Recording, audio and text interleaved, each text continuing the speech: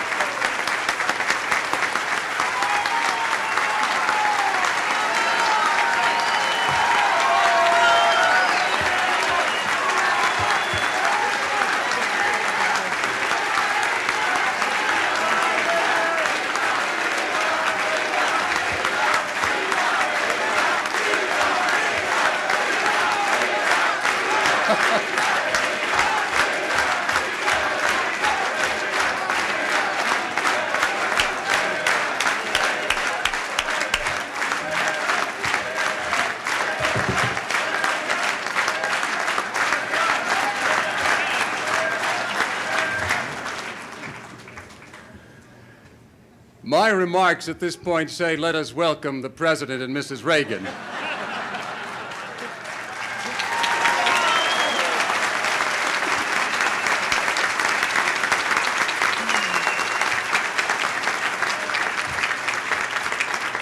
I would consider, Mr. President, that we have certainly done that. I would like now, please, to ask you to remain standing and to introduce Father Shea, who will give us the invocation. Thank you.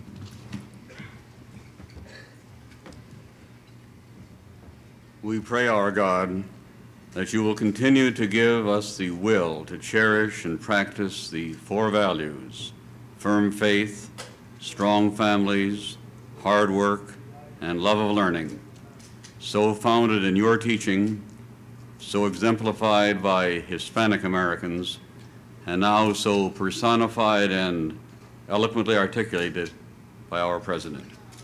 We ask this in your Son's name. Amen. And would you please remain standing now for the Pledge of Allegiance by flag of the United States of America, and to the republic for which it stands, one nation, under God, indivisible, with liberty and justice for all.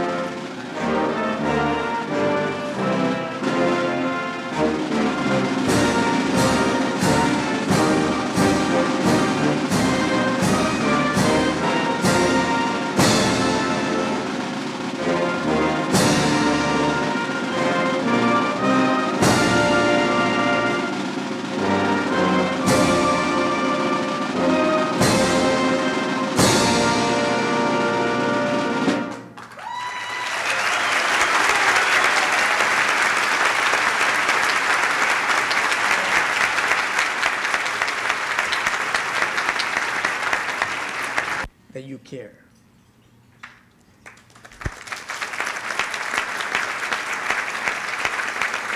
Thank you for having the courage to begin restoring quality to American education. Giving our children, thank you deeply for your initiative throughout the Americas, such as your Caribbean Basin. We want to thank you for your sensitivity to the peoples of the border states. You have had the courage to live up to your promises and to extend the promise of a brighter future for all of us.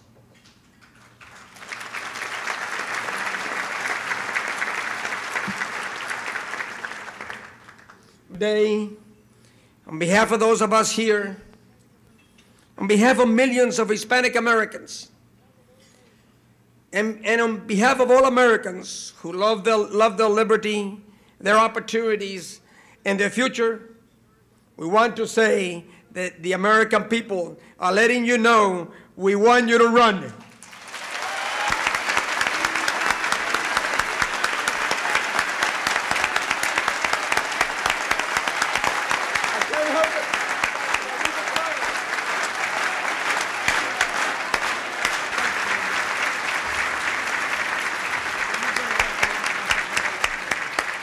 To present to you the President of the United States of America through 1984 and, God willing, through 1988, the Honorable Ronald Reagan.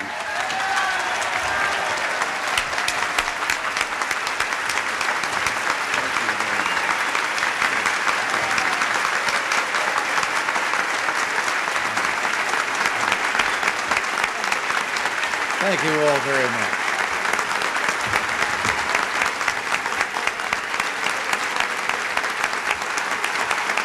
Thank you.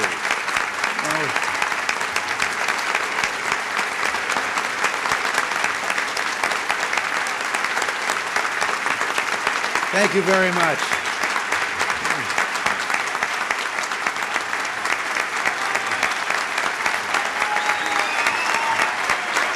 Thank you.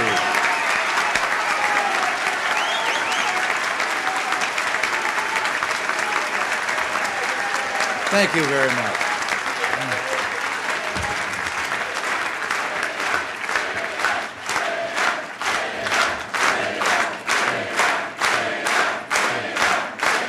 Thank you.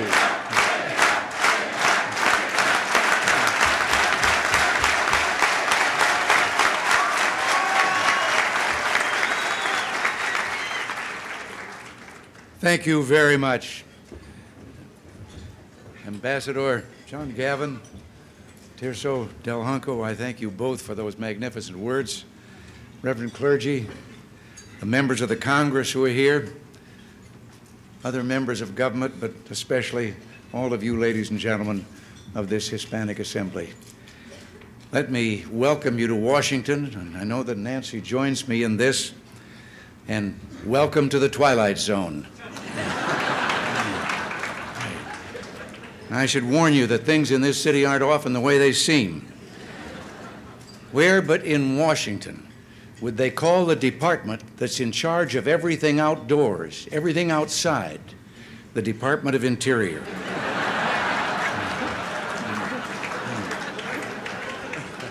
You know, I know I probably told some of you this little anecdote, but I'm going to tell it dedicated to Tirso here tonight again. You know, life not only begins at 40, but so does the tendency to tell stories over and over again to the same people. I know I have told some of you, it is said that Castro was making a speech to a large assembly, and he was going on at great length, and then a voice out in the crowd said, "Peanuts, popcorn, Cracker Jack." And he went on speaking, and again the voice said, "Peanuts, popcorn, Cracker Jack." And about the fourth time this happened, he stopped in his regular speech, and he said, the next time he says that, he says, "I'm going to find out who he is and kick him all the way to Miami." And everybody in the crowd said, "Peanuts, popcorn, Cracker Jack."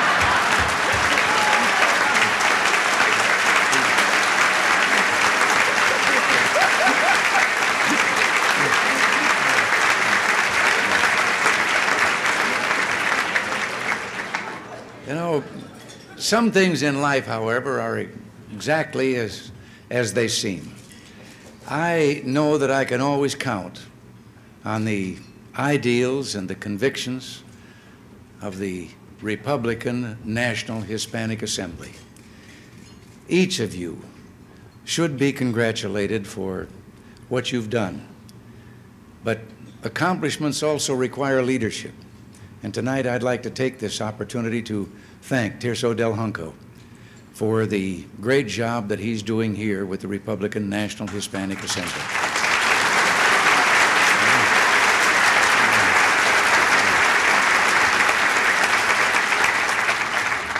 I'm delighted that we could gather to share our hopes and dreams for America. I've always believed that this blessed land was set apart in a special way, that there was some divine plan that placed the two great continents here between the oceans to be found by people from every corner of the earth who had a deep love for freedom and the courage to uproot themselves, leave home and friends, and come to a strange land. You here tonight are part of this tradition. And whether your journey here began in the Caribbean islands or North or South or Central America, we came together all as Americans. That's the heritage of this Western Hemisphere. Now, perhaps you are the first-generation citizens of the United States of America, or the second, perhaps, or the third, or perhaps as far back as the United States herself goes. But there are no prouder, more patriotic Americans than are gathered here tonight in this room. We all believe in America's mission. We believe that in a world racked by hatred and crisis, America remains mankind's best hope. The eyes of history are upon us, counting on us to protect the peace, promote a new prosperity, and provide for a better tomorrow. This evening, I want to talk to you as Republicans and Hispanics and as Americans, foremost of all, about these very values that we cherish so deeply. In recent years, America's values almost seemed in exile. Just consider where our nation was, or where it stood just 3 years ago. Our leaders were struggling, shrugging their shoulders and saying that we were in some kind of a malaise and that our problems were unsolvable. Pessimism, totally inconsistent with our national character, had spread across this land, and our leaders had forgotten the strength and determination that runs deep in our people. They'd forgotten that values, not programs, and policies serve as society's compass. They seemingly had forgotten what a decent, moral nation we are. We need make no apologies to the world.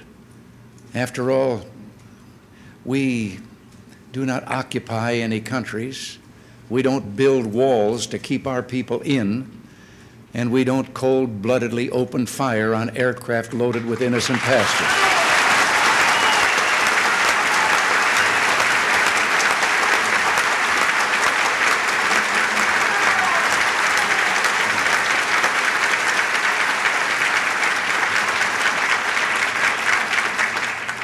Americans didn't accept the idea that our best days were behind us, and neither did the Republican Party.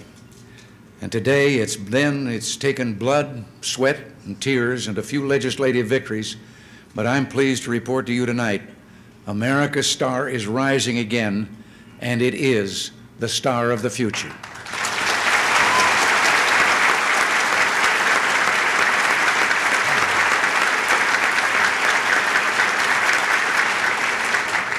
When we got to Washington, inflation was running at double-digit levels, as you remember, and it had been doing so for 2 straight years. It was the worst performance in 60 years in our country. And inflation was taking an especially serious toll on those citizens with low incomes. In the 2 years before we took office, inflation decreased the purchasing power of low-income people on a fixed income of $10,000 by over $2,000. Now, if that's what they call democratic compassion, then the people can't stand too much of it.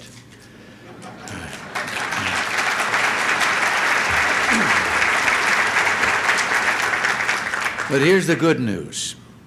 We reduced that inflation to 2.4% for the last 12 months, and that's the lowest 12-month rate in 17 years.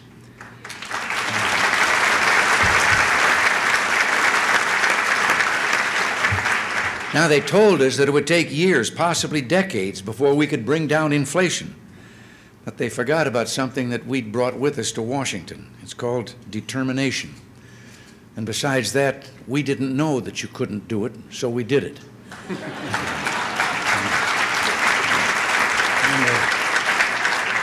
Today, a family of four on a fixed income of $20,000 has $2,000 more in purchasing power this year alone than it would have had it if we hadn't slapped inflation down. I don't want to dredge up too painful a memory, but do you remember when interest rates were 21.5%? That was the equivalent of pouring concrete onto the economy. The economy hardened and then began collapsing. Well, we cut the prime interest rate from 21.5%. It's now 11%, and we're going to work so that those rates continue to decline, and I think they're going to start doing that soon.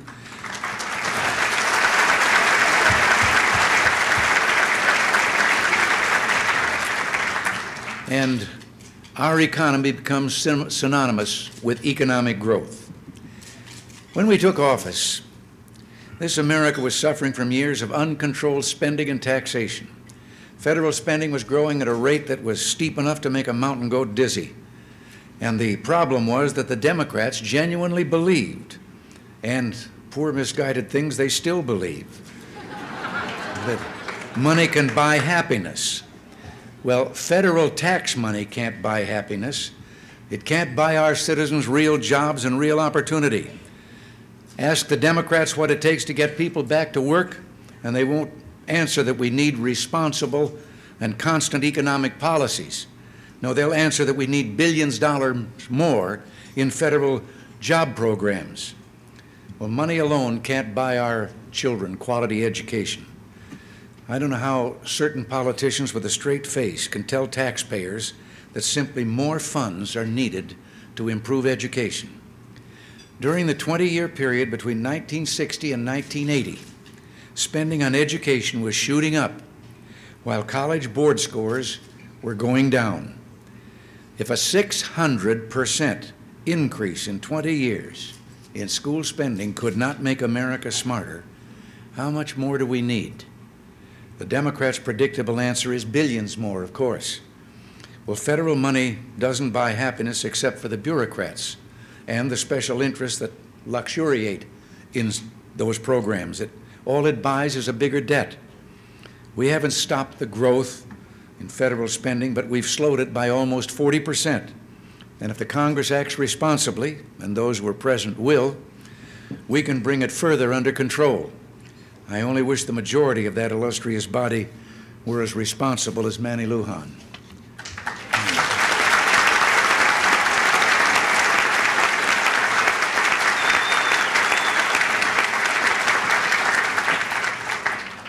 Taxes were rising right along with spending, and paying for all those special interest programs doubled the federal tax bite in just 5 years between 1976 and 1981. You know, there's an old saying that in levying taxes, as in shearing sheep, it's best to stop when you get to the skin. Well, by the end of 1980, the tax rates were skinning the American taxpayer, and we were paying with our hides. Average working people were being taxed at rates that only a short time before were reserved for the wealthy. We put into place a tax program that cut personal income tax rates across the board by 25%. Now, that was a commitment we made to the working people of this country. And we have another protection waiting in the wings. Soon, beginning in 1985, America's taxes will be indexed so that never again will government profit from inflation at the people's expense.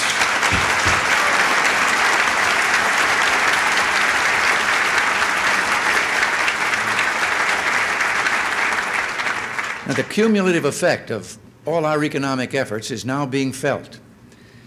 That's why they don't call it Reaganomics anymore.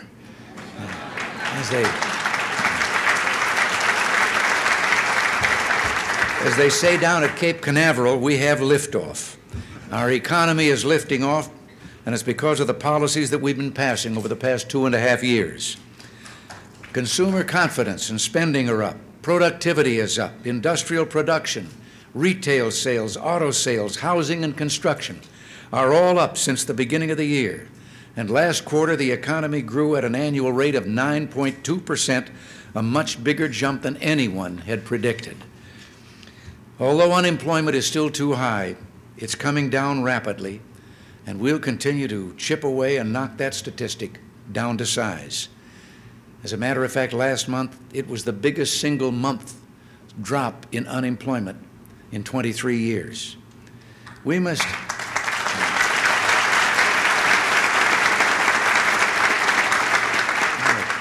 Now, we must help those who, through no fault of their own, are without jobs. But let's be clear. Our goal isn't welfare or handouts. It's jobs and opportunity.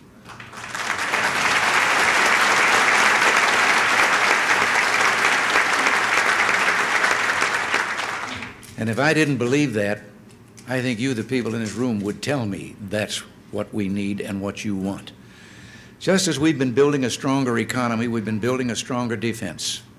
I know that you'll recall a few years ago our military personnel were putting their uniforms in mothballs, and we had a lot of ships and planes that belonged there in mothballs, and this situation endangered our national security and the peace. As Commander-in-Chief, I can say to you, America is more secure than she was 3 years ago.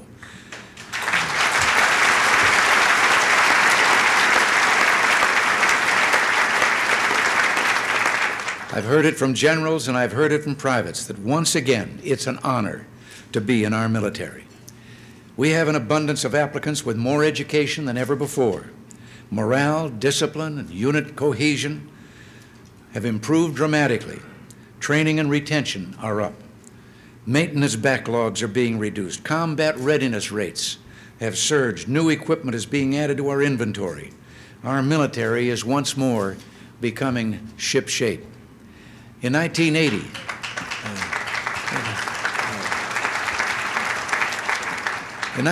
the people also made it clear that they wanted a new direction in foreign affairs. Well, we began by letting the world know what we stood for once again. For too long, our nation had been mute to the injustice of totalitarianism. So we began speaking out against chemical warfare inflicted on the people of Afghanistan and Southeast Asia, against broken treaties, and against the denial of human liberties. We began speaking out for freedom and democracy and the values that all of us share in our hearts. And you know, it's amazing. In my meeting with foreign leaders and their ministers, they've told me how good it is to know what the United States stands for once again.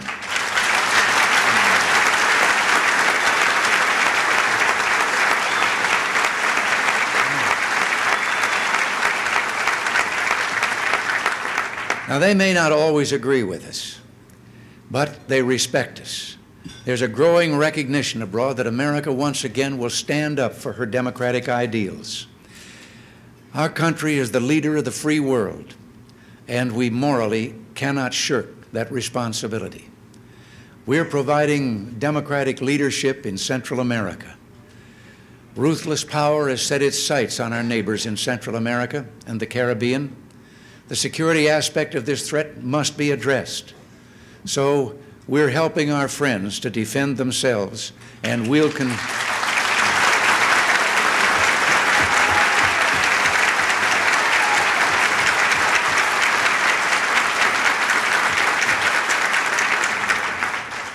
we will continue to stand by them in their hour of need.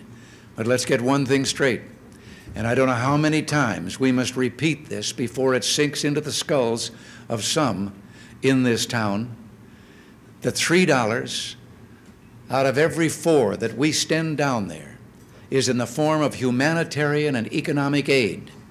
The people in Central America and the Caribbean are our neighbors.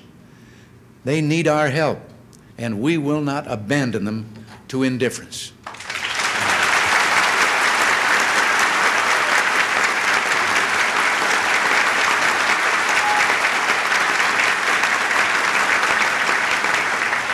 We are also pursuing peace through arms control. In our search for peace, we have more major negotiations underway with the Soviets than any administration in history. We've undertaken the most sweeping proposals for arms reduction since nuclear weapons became a threat. And for the first time, the Soviet Union is willing to talk about actual reductions rather than just ceilings, as in previous administrations. In strategic nuclear forces, in intermediate range nuclear forces, and in conventional forces, we want to lessen the danger to ourselves and our children. We remain flexible in our bargaining, but as Commander-in-Chief, I have an obligation to protect this country, and I will not let political expedience influence those crucial negotiations.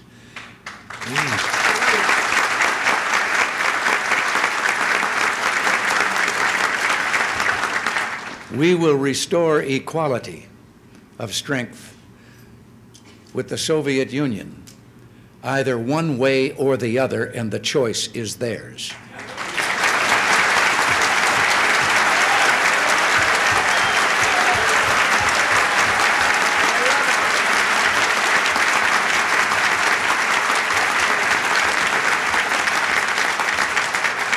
I believe that we share a sacred responsibility, all of us, to maintain the opportunity and freedom we've enjoyed and to pass it on to future generations. Americans of Hispanic descent understand completely the traditional values of work, of family, of freedom, and of God. That's why I'm so supportive of Viva 84. Your grassroots Hispanic voter education and registration drive, conceived by Dr. Delhunco, well, America needs the values of our Hispanic citizens.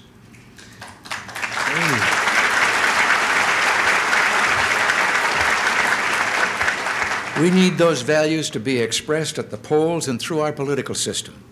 And I urge you, the members of the Republican National Hispanic Assembly, to run for public office so that your values will carry even more influence. And nothing would please me more than to see the Republican National Hispanic Assembly become the voice of millions of Hispanics in our country.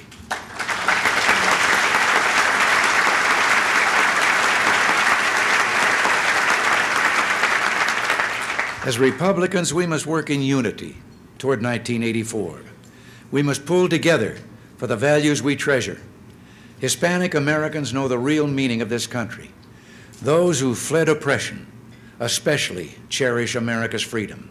Those who fled poverty especially cherish Americans' opportunity. And all of us deeply love this beautiful ideal that is America. Every American has the right to dream great dreams. I want to keep the dreams of even the poorest, most powerless American great, because he and she are the hope and future and meaning of this nation. Tonight, my friends, I'm asking for your help, your commitment to preserving the American dream. And I have a hunch I know your answer already. Freedom, siempre. Opportunity, ahora. America, fuerte.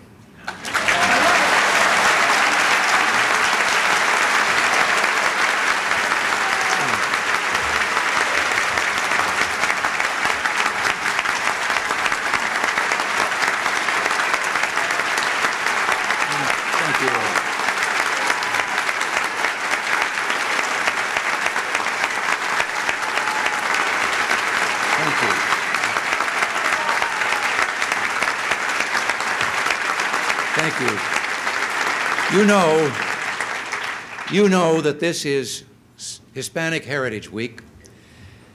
Do you know that at the Pentagon, those great corridors over there are dedicated to various things that we want to keep before America and want to honor and remember? And one of those corridors is dedicated to those who have won that highest honor that our country can give, the Congressional Medal of Honor. And 37 of those who have won that honor since the Civil War are Hispanic Americans.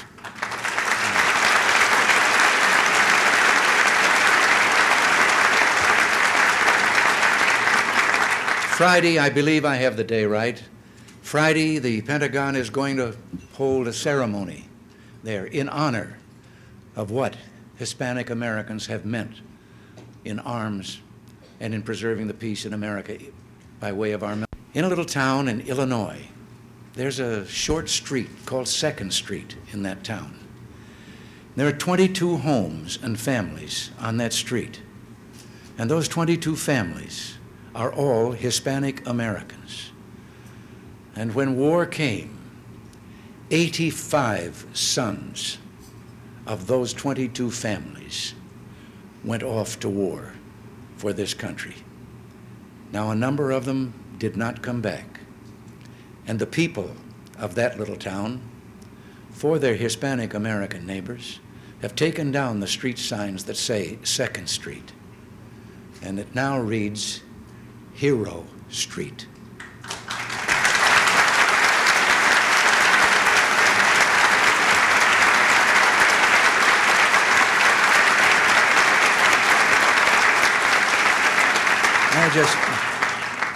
I felt but you would want to know that, and I wanted to share it with you. But it is a proud record that you have. And I'm sure that you know what the creed is and the slogan is of your sons, your brothers, or your fathers and husbands who have gone and who have served this country in time of war. And that is the first in and the last out. God bless you all.